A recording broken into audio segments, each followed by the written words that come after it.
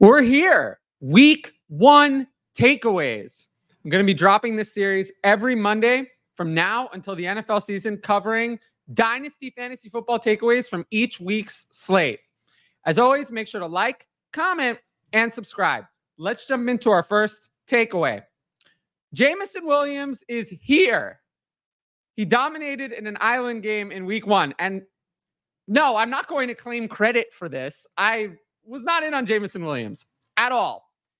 In 18 games across the last 2 years, he managed to earn just 51 targets. That is horrible. I mean, really bad. Players like that never succeed. Literally never. If you can think of one who earned that few targets in their first 2 years and that many games played and then went on to be good, tell me. I can't think of one. But just because something's never happened before doesn't mean it can't happen. And we have to admit and realize Williams had 5 catches for 121 yards, a touchdown on 9 targets, and a carry for 13 yards. He led the Lions in targets in this game. He also played more snaps and ran more routes than Sam Laporta, and just fewer routes than Amon-Ra St. Brown. Neither Laporta nor St. Brown had a good game. Laporta had 4 catches for 45 yards on 5 targets. St. Brown had 3 catches for 13 yards on 6 targets. Of these two, I have more concerns for Laporta, even though he had a better game than St. Brown. The Lions are not going to abandon Amon-Ra St. Brown, who they just paid $30 million, because he had one bad game. That's not going to happen. So, what is my actionable move from this takeaway? It's buy Amon-Ra St. Brown. I mean, if there's any discount on St. Brown, take it. We are talking about a elite wide receiver, elite at earning volume in his, not even his prime, before his prime. Take it. Take it in Dynasty if there's any discount, even a little. Takeaway number 2.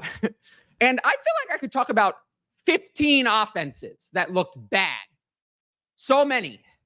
But this one is a 5-alarm fire. Bryce Young and the Panthers offense looked horrific. Everything that could have gone wrong did go wrong. Young was embarrassingly bad. 13 of 30 for 161 yards and 2 interceptions. He averaged 5.4 yards per attempt, which is horrible. Took 4 sacks. His interception was the first one at least was laughing about it after. It means unacceptable. Totally unacceptable from Bryce Young.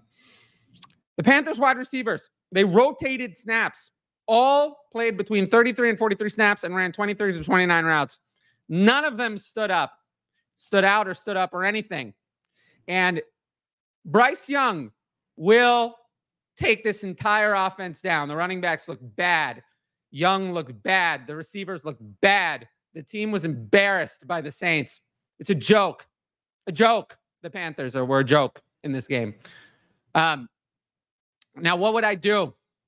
I do think there is a bright spot in this game, and that would be Xavier Legette. Deontay Johnson did not impress me in this game. Bryce Young will not be the quarterback if he keeps up this level of play. It was no good. Legette actually led receivers in receptions and yards in his first game and was picked by this regime. So if there's a stink on the Panthers because of Young and you can get a discount on Xavier Legette, maybe just for 1 25-second compared to his price in rookie drafts, I would be in on that. Our next takeaway, Puka Nacua's injury and the Cooper Kupp revival. So Nacua was playing well before the injury. I mean, he had 4 catches for 35 yards and a carry for 7 yards on just 25 snaps before the injury. He was his normal self.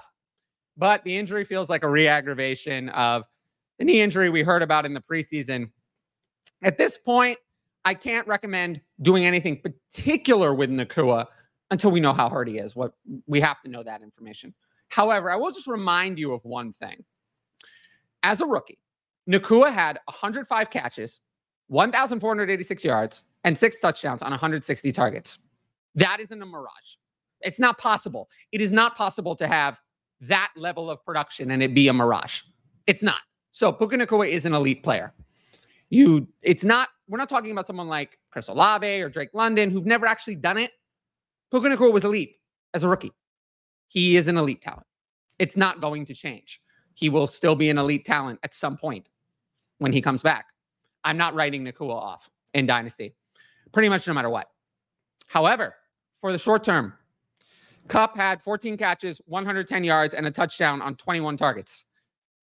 It all exploded when Nacua left the game. Kupp was doing fine before that, but once Nacua left, it felt like Kupp had every target after that.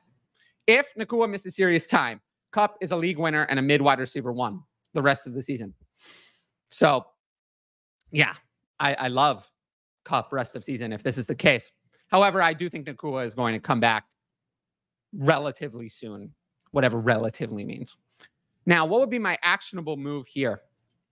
It's actually to add Demarcus Robinson. So Robinson played the second most snaps of any Rams wide receiver. I know that Tyler Johnson outproduced him, and he'll be the wide receiver 3 while Nacua is out. Jordan Whittington and Tutu Atwell were not involved in the equation. Robinson, Colby Parkinson, and Johnson will pick up targets with Nacua out, but Parkinson, I think, is rostered in most leagues. Robinson could be the one who maybe was dropped with Whittington hype, and he would absolutely be someone I would add in all Dynasty leagues and will be my second Rams wide receiver ranked next week, assuming that Nacua is out. Now, if you like my YouTube content, you should sign up for the Patreon at the top right corner. Patreon.com/fantasy advice. You get my rankings, access to the Discord, and the ability to ask in advance questions for the YouTube videos. Tiers begin at just $6 a month and include all of that. I did a lot of start-sit content, a lot of redraft content on the Patreon, especially in the Patreon Discord, and that will be where it takes place. If you want to know more about the Patreon, check out both of my why you should join the Patreon videos on the channel. There's 2 of them. They're on the YouTube channel homepage. And look, I really appreciate everyone who signed up and any new patrons who join. Independent content is really hard to do, and supporting me is the only way that it's going to continue. So if you like what I'm doing on YouTube and want to see that continue, sign up for the Patreon, and it will. With that said, let's jump into our next takeaway. Next up, Drake London vanished and Kirk Cousins looked shaky. Now, I don't know if Cousins was the worst quarterback of the day. He wasn't good enough. Went 16 of 26 for 155 yards, touchdown, and 2 interceptions. He took 2 sacks and averaged 6 yards per attempt. It could have been worse, I guess. I will say the Falcons' offensive scheme was not the issue in terms of the personnel. In terms of personnel, all of their top weapons were out there consistently.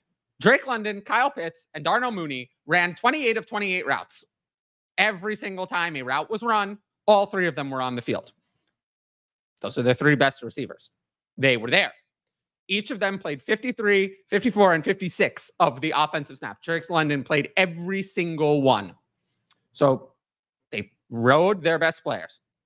Bijan Robinson played 50 of 56 snaps and had 23 offensive touches. He's probably their best overall offensive player. They used him like a workhorse. So it's not that they didn't use their best players. That's not a problem anymore. The problem is that the players were not targeted. All 3 receiving weapons failed to deliver more than 3 targets. Pitts had 3 catches, 26 yards, and a touchdown on 3 targets. London had 2 catches and 15 yards on 3 targets. And Mooney had 1 catch and 15 yards on 3 targets. Where Ray McLeod had 4 catches for 52 yards on 7 targets. Now, I don't think that is going to be normal. I think they are going to fix that. I am concerned about Kirk Cousins, but I do think people are overreacting a little bit, and we'll get into that. So there are some people were saying that Michael Penix is 1 game away from going in. He's going to play next week. That's not true. That's not true or anywhere near being true. Well, at least not in my opinion. If you can get back more than you paid for Michael Penix when you drafted him, a 25 first plus, I would. The most likely outcome is still that Kirk Cousins plays the 2 years of his contract with guaranteed money through 2025 and Michael Penix doesn't get in until 2026. That is still the most likely outcome. And not that much has changed off of one game.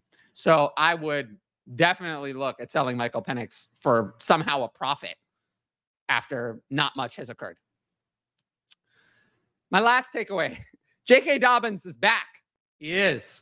He led the Chargers running backs with 10 carries, 135 yards, a touchdown, and 3 catches for 4 yards. Gus Edwards had just 11 carries, 26 yards, and then 1 catch for 2 yards. Gus Edwards was not it. Dobbins outsnapped Edwards, 33 snaps to 24. Now, however, my actionable suggestion is to put JK Dobbins on the trade block. Now, you might say, well, you like JK Dobbins. You've been talking about JK Dobbins as a sleeper all offseason. Yes, I have been. However, I did recommend that, and I did say it. But this is why. I think while JK Dobbins is healthy, he'll have some games where he looks good. This was one of them. I don't think we can count on him all season. If I could get, a 25-second or even more for Dobbins, much more than he was worth this offseason, where during Kimani Vidal's season, Dobbins was worth nothing, I would absolutely do that. But he's a player I'm more looking to cash out on rather than ride. I think people still see the name JK Dobbins and think he was once an elite talent, and maybe he was, but I'm not sure that's ever coming back. And if you can sell for a massive profit, I absolutely would. At the worst case, explore the trade market. If no one sends you a good offer, just keep him. But I would put him on the block and see what happens. Now, there is some NFL news. I'm not going to cover every injury, everything on these Monday videos, but there are 3 things that I want to cover that are pretty well reported at this point. So let's jump into that.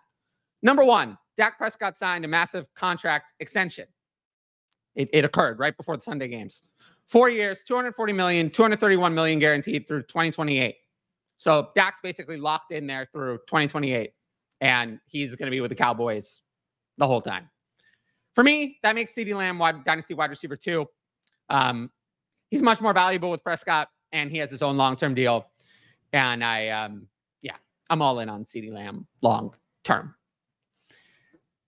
Next up, David Njoku, high ankle sprain. He had 4 catches, 44 yards, and 5 targets on 28 snaps before the injury. He was the clear top target. And still, just as a sign of how bad Deshaun Watson was, Njoku still led the team in receiving yards, even though he didn't even play half the snaps of the game. Unfortunately, I feel like this injury is a crushing blow for Njoku. We know that high ankle sprains linger and cause major disruptions. He's already 28 and on the edge of the dynasty value cliff. Unfortunately, this injury might push him over. So this just really sucks, is my take on Njoku. Lastly, Jake Ferguson, MCL sprain, dominated playing time before the injury. 3 catches, 15 yards on 5 targets on 35 snaps before the injury. In his place, Luke Schoonmaker split time with Brevin Spanford. They're not worth adding in most leagues. If you're going to add one, it's Schoonmaker in deeper tight end premium leagues. But I've seen enough from Schoonmaker in his career to say that he is not it. So I'm not running to add him. Now, I always want to cover some Patreon questions. I only have one, so we'll get into that. Now, if a rookie goes off or shows high volume from week 1, will that give you confidence to say they'll be a big part of the offense moving forward enough to start them the next week? It all depends on the role. Xavier Worthy went off, but had only 3 targets. Brian Thomas scored a touchdown, but only had 4 targets. There were actually no rookies that had a consistent high volume role in week 1 at running back or wide receiver. But there was one who did. It was Brock Bowers. Brock Bowers was heavily targeted in week 1, despite coming off the foot injury. He had 6 catches for 58 yards on 8 targets, led the team in targets and receptions. Week 1, off an injury, a tight end comes in and leads the team in targets and receptions. This is real. Brock Bowers is going to be a star. If you wanted to have Brock Bowers as your dynasty tight end 1, I would not have a problem with that. Now, if you liked the video, make sure to drop a like and leave a comment with your thoughts. As always, the best way to support the channel is to subscribe. And don't forget to hit that notifications bell so you can be notified about all my exciting content as it drops. Of course, if you want my best fantasy football advice, it's available on the Patreon. Dynasty, Start Sit, Redraft, and more. Every sign-up helps support my independent content. But once again, thanks for watching, and I'll see you all later.